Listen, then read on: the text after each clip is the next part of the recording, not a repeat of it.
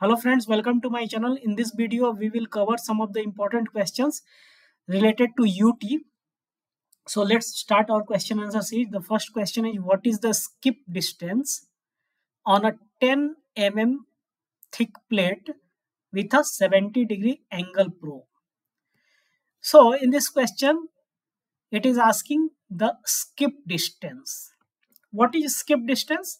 Let us understand. See, this is your angle probe, and from angle probe, one beam will be emitted, that is ultrasonic wave will be emitted. It will strike at the bottom, sorry, just a second. It will strike at the bottom. Yes, so it will strike at the bottom of the test piece, and then it will be reflected. Suppose if there is no defect, here there is no defect, then if there is no defect, then it will pass through the welding and it will go to the surface of the test piece if there is no defect. And if there will be defect, then it will reflect back from here. So assuming if there is no defect, then the wave will go to the bottom, then it will go to the top. So the distance, the straight distance from the top, that is this point, the straight distance from the top, from the top where the beam has reflected to the distance from where the beam has emitted. So this straight distance is called as the skip distance. Now, the distance from the point where the beam has emitted to the distance at the first point at which the waves has strike at the bottom is called as normally half skip distance. So the point from which the wave has emitted to the point at which the wave has hit the job piece at the bottom is half skip distance, and the point at the top of the surface where the wave has hit is called full skip distance. So normally full skip distance is called as skip distance. So the formula for calculating the skip distance is 2 into T into tan 70. 2 into T. T is the thickness of the material, and tan 70 is the angle of the probe. So the angle probe is of 70 degree. Here in the question it is mentioned that it is a 70-degree angle probe and the thickness of the job is 10 mm. So we'll put 2 into 10, that is thickness, into tan 70, and we'll get as 54.94. So 54.94 is the exact value. So roughly it will be called as 55 mm. So we'll see the option D is the correct one. This is 55 mm. Now, before moving forward, I will request you to please join my channel. If you have subscribed my channel, so after subscribing my channel, you will see a join icon. And by pressing that join icon and by paying a very small amount, you can become a member of my channel and you can support my initiative financially. Now, this is the figure 1, and with there are some questions related to figure 1. So question number 2 is, see, figure 1, question number 2 is, figure 1 illustrates an ultrasonic test on a job. What does indication A represent? We'll see the figure. Indication A is here, means it is asking about this signal. What is this? So friends, this is a normal probe, and if you see our job, so this is the entire thickness of the job. Now what happens if the material is sound? Then the job ultrasonic waves will be emitted from the probe. It will go till the bottom of the job piece, and it will be reflected from the bottom, and it will again go into the probe. So at the bottom, one echo will come, and the bottom echo will be called as back wall echo. Now assume if there is some defect, like one defect is here. So what will happen?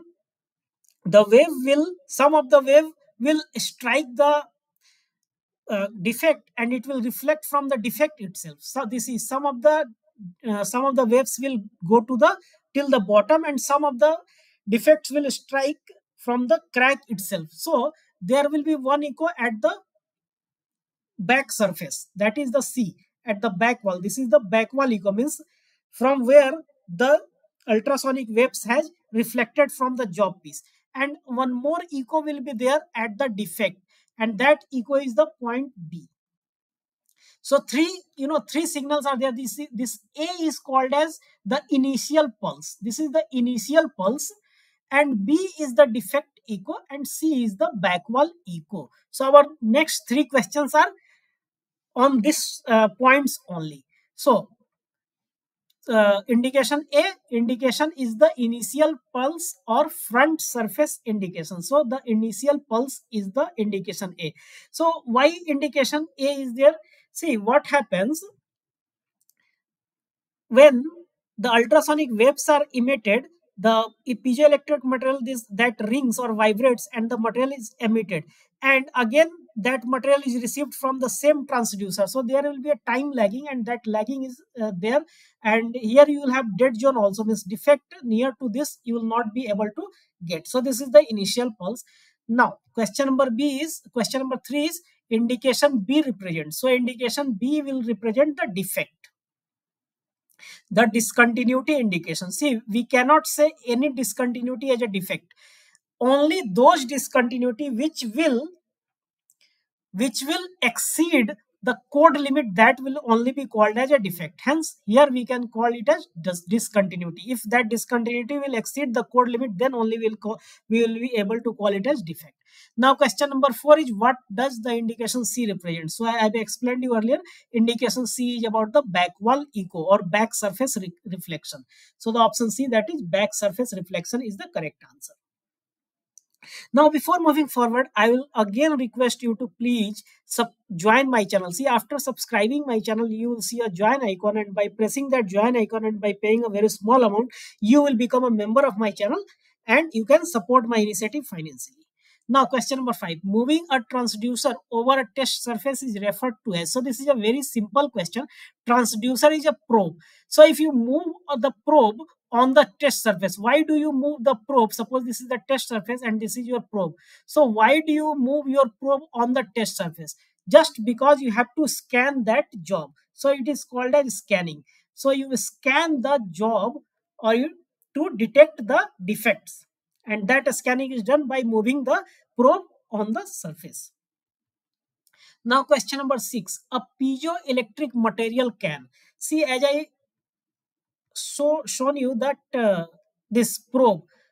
In this probe, what happens? One piezoelectric material will be there, and that piezoelectric material have a very means natural phenomena, that is it can convert electrical energy into mechanical energy, and that these ultrasonic waves are mechanical energy only. So the piezoelectric material can convert electrical energy into mechanical energy, and it has the ability to do the vice versa also. Means it can convert the mechanical energy to electrical energy also. Means it can convert electrical to mechanical, and it also can convert mechanical to energy, mechanical to electrical. So these waves are mechanical energy only, and the signal which is passed in the probe is the electrical energy. So what happens? This electrical energy will go to the piezoelectric material, and that piezoelectric material will convert that electrical energy to the ultrasonic waves. It will make it as ultrasonic waves or mechanical energy. Now, when the ultrasonic waves will go back to the probe, those waves will again hit the piezoelectric material, and those piezoelectric material, those ultrasonic waves will be converted to electrical signal, and it will be sent back to the machine by the piezoelectric material. So this is a very exclusive phenomena by occurring the piezoelectric material. So the option B is the correct one. Convert mechanical energy to electrical energy, and vice versa. Vice versa. Meaning of vice versa is that the opposite is also correct. Means it can convert electrical energy to mechanical energy also. So this is the phenomena shown by piezoelectric material. So friends, once again, I will request you to please join my channel, and by joining my channel, you can support my initiative. Friends, we have come to an end of our today's video. Hope you like our today's video. Thank you very much.